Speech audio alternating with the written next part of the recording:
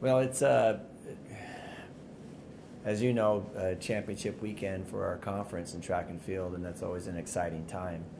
Um, all the programs in the conference, they have to figure out how much they want to chase a team title and how much they want to chase a national qualifying standard. So, I mean, we're the same way, and so we're going to be approaching this meet in a manner in which to try to win, but then also try to keep it within a manner in which, how can we qualify some people to a national meet. Ultimately, that's our goal, is to go to the national meet and perform well there. And so the GNAC fortunately has a lot of very, very talented athletes. We're going to be in fields that are very, very competitive, and I think that'll lend itself there. So it's going to be fun. It's going to be a fun track and field, good environment. Really like the Idaho Center. It's a good place to stage a meet. Good, you can see everything. It's a relatively fast track, especially for the sprints and the jumps. And it's going to be great competition.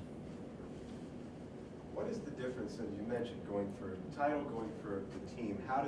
What's the differentiation, and how is it that you have to make as a coach choices, if you will? Well, we as an example, I mean, a lot of our distance kids had a good weekend this last weekend. Pretty sure that a few of them had marks that will qualify them in the 5,000 and the 3,000. Dominic Knotts didn't run the 5,000 this last weekend because he was a little sick. We kind of saved him a little bit. That strategy ended up playing true, and he ended up setting a GNAC record in the 3,000 on Sunday. But that leaves him a little short in the 5,000. So he's going to have to try to roll that 5,000 at the conference meet to try to see if he can get a time. Same time, there's not too many in the field other than our athletes that can pace him through, and so we have to strategize how best to help Dominic at the same time, not let anybody else kind of enter in the mix because they've kind of pushed it a little bit. So so that's going to be an interesting focus, because at the end of the day, we want Dominic at the national meet in the 5,000. Of course, the sprints, Jamie Ashcroft is going to be chasing it, pretty hard in the 60 and the 200.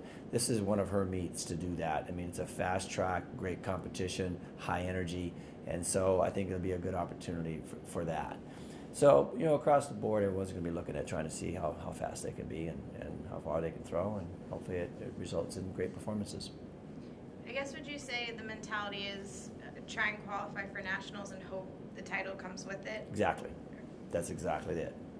I mean, you have to give your athletes opportunity, and the opportunity, to win a conference title is awesome, but the opportunity to participate and compete well at the national championship is what's most desired.